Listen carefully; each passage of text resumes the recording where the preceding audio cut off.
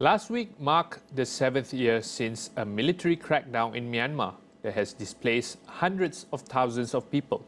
In recent months, around 8,000 Rohingyas have fled to Bangladesh to escape escalating violence in Myanmar's western Rakhine state.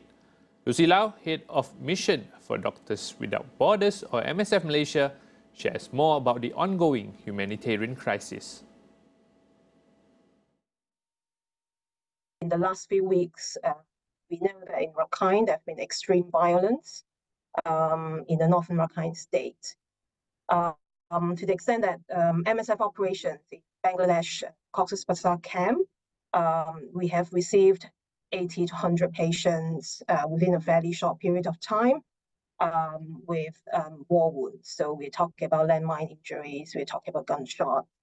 We're also seeing patients who are extremely fragile because of a health system that is basically non-existent in Rakhine state. So some, they've lost access to medical care. With Malaysia set to assume the ASEAN chairmanship next year, Lucy called for the country to take decisive action to enhance protection for refugees and asylum seekers. Malaysia, with its leadership position, should still continue to work on ending conflict in Myanmar. I think it can do that leveraging on the leadership position in ASEAN and engaging with different dialogue partners. But as well as that, as a medical organization having worked with this population for more than 30 years, there really needs to be some short to mid-term solutions for people that are already escaped from Myanmar and are seeking asylum in neighboring countries such as Malaysia. So we're talking about other neighboring countries that are also sitting on the ASEAN platform. I think there are specific solutions that the government can work on to increase the protection of refugees that are already in the country.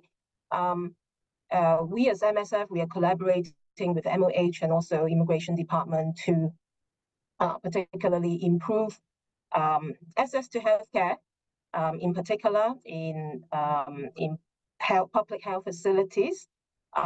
Potentially, we are also advocating for having a good, accessible health insurance system for refugees and asylum seekers. That would be very important.